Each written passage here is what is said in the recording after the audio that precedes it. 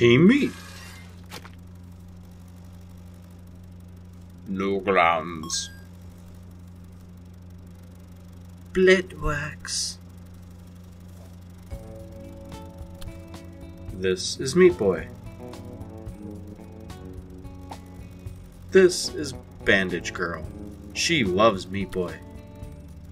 And Meat Boy loves her. This is Dr. Fetus. Nobody loves Dr. Fetus. And that's why Dr. Fetus hates you. Fuck you. But most of all, Dr. Fetus hates Meat Boy.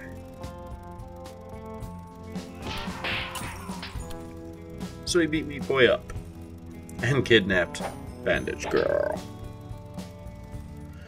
So what are you waiting for? So go save her, hero. Super Meat Boy! Alright, today is pretty fun. We're going to try something a little bit new.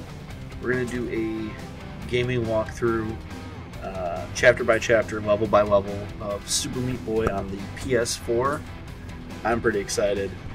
So we'll go ahead and crack right into this. Start game. Now I have played first few chapters of this, just kind of getting a feel for it. But I will go through each video, will be chapter by chapter. So we'll start with the forest on this one. I'll let you watch this little cinematic. Dr. Fetus being a dick, punching ladies, stealing girlfriends. Alright, the forest. So I'll start level 1 of 1. I'm not going for any secrets or hidden items here. We're just going to be going straight through. If I happen to pick up bandages or warp zones, that'll just be extra content. But the main goal is just to kind of show you guys each level and how I ended up solving each level. Most of these beginning ones are pretty basic platforming stuff. Nothing too crazy, but you know, some people might have challenge with it, so just kind of will show you through. Mind the gap, gentlemen. But yeah, no, I had a blast doing this video and playing this game. This was a lot of fun. Brought me back to my old school platforming roots. That's the games I started on, were platformers. You know, one of the first games I can remember playing was Super Mario World 3, as I'm sure a lot of you did. Still, to this day, one of my favorite Mario games. But anyways, for platformers, Super Meat Boy is phenomenal. The puzzles that get more and more complex as we go. As you can see here, now we got buzzsaws, which can kill us. Avoid the buzzsaws. The buzzsaws are death. But yeah, no, it's great. Each world is comprised of 20 levels. In those 20 levels, there's different puzzles that vary in difficulty. Obviously, when you start out, puzzles are much simpler, as you've seen, and now they're getting a little bit more and more complex. Funny here, these blocks, you can basically only touch them once, so as you touch them, they disintegrate, as you've seen there. And there's some tricks to that, so you see I do a little slide up, jump over. You can kind of keep jumping off of it, jumping back. You know, little tricks I was picking up as I was playing. Here you just got to keep moving on this level. I think we're on 12 or 11. Just got to keep moving. Yeah, here's 12. So in this one, I'll actually grab the warp zone after I decided to jump way too high off the screen and die. But I'll grab the warp zone on this one because it gives you, if you beat all 3 levels in the warp zone, it gives you a special character. I think this one is Commander TV or something like that. I forget. But he's pretty cool. He's, as you'll see demonstrated here, he's got a jump, like a hover jump, similar to Peach from Super Mario 2. He's got this little, like, floating and everything. It's pretty good. You know, he's got a little rainbow trail. Okay. The Commander. That's it. Yeah. Commander video. So, that was in World 12. I just move on to World 13 here. And I decided to play the rest of this world out as the Commander, just because I thought he was pretty fun. You know, they don't vary too much. Most of them are cosmetic. Some of them have little special traits, like I said, with him. But as you can see, the levels in World 1 are pretty straightforward. Just avoid the buzzsaws, keep jumping wall to wall. I find myself playing this constantly holding down the run button, or the sprint button, whatever you want to call it. Some people don't do that. You know, I noticed that they kind of go on and off of doing that.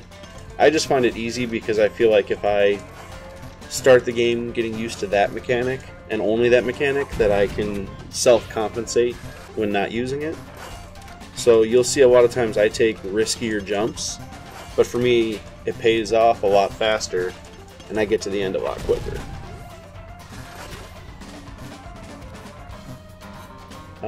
Anyways, I want to use this little bit of a lull time here while these levels are basic to thank you guys. Everybody that's been watching the videos, everybody that's been subscribing. As you guys all know, I'm pretty new to doing these YouTube interweb videos, but I've had so much fun already. You know, it's a blast making content for you guys, and I just want to keep growing that. You know, right now my goal is to get up to 100 subscribers, so appreciate all your help in that. That just allows me to continue to make content for you guys and get better and better every time. So yet again, thank you for everything you guys have done so far, and hopefully we'll continue to do in the future. If there's anything special you guys want to see, you know, post that up in the comments, send me a message. You know, I'm here because my passion for gaming, but that doesn't mean I'm not willing to make any content that you guys want to see. So anyways, thanks again. Once you've completed all 20 levels, there's a boss stage, which you'll see here.